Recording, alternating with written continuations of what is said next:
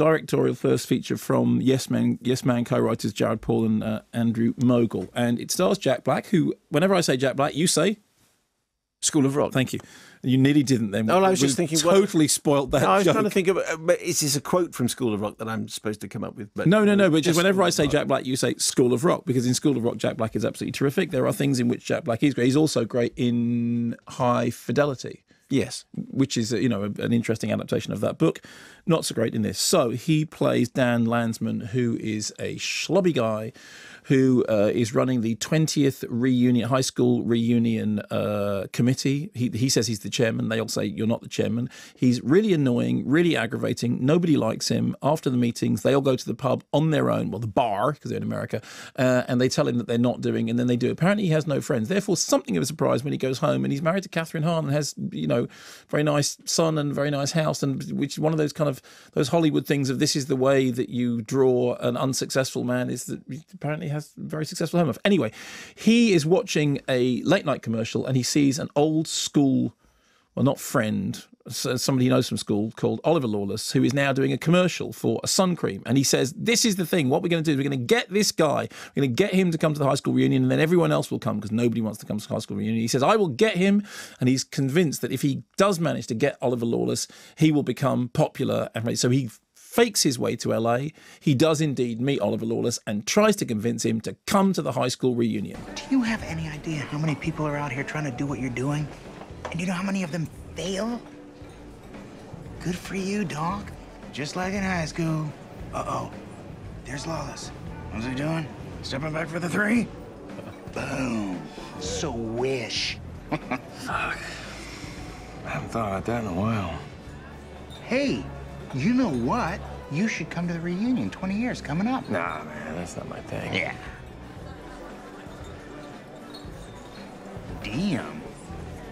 You must be crushing it out here with a talent level off the charts. I mean, the acting thing must help with the girls. Huh? Girls and guys. What with guys? Yeah. So the whole thing is, hey, he's so crazy and cool, and actually, he's open-minded. He is polymorphously perverse. And the film then allows Jack Black to go out on the Raz with Oliver and experience a whole bunch of things which he hasn't experienced before, in terms of drugs and high life, and indeed some other things which he then finds very hard. Getting a takeaway, that kind of thing. Getting a takeaway, yeah. Exactly that, which he then finds very hard to assimilate when he comes home. By the time he comes home, he decides that he thinks that he doesn't want Oliver Lawless to come to the reunion, but Oliver Lawless is not being stopped now, and Oliver Lawless ends up coming to stay with Jack Black and his family and his young son. Now, I think that somewhere in the midst of all this, there is a subversive idea going on, but it's so lost amidst gurning cod indie comic sensibility as to be all but null and void. So what sounds like it ought to be, and I know a couple of people who I respect, incidentally, have reviewed this saying, yeah, you know what, this is an interesting take on bromances. This is a film that dares to go into areas that other films don't dare to go into. I felt it was much more a film that wanted to kind of shackle together the charms of Romeo and Michelle's High School Reunion, which I love, and Chuck and Buck, which is really edgy, and manages somehow to remind you of both of those films, but without getting anywhere near the wit, charm, sparkle, invention, originality, or indeed laughs of either.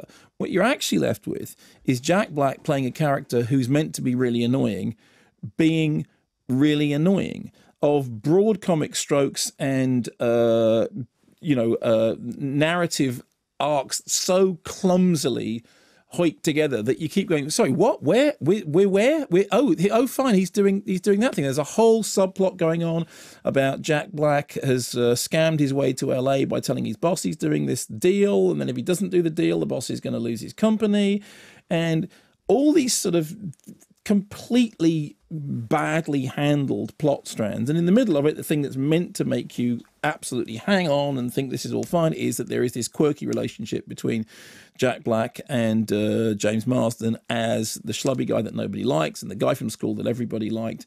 And I just kept thinking of all those other, I mean, you remember Grosse Point Blank or you know, all those other movies which do that, you know, 20-year reunion, let's get everybody back together again, let's get the old guys, and then we sort of thrash out all the stuff that was going on in all those movies. I just kept thinking of, and the reason I kept thinking of them was because I was watching this and solidly not laughing, and at some points looking away, and I'm not looking away because you just think this isn't coming together.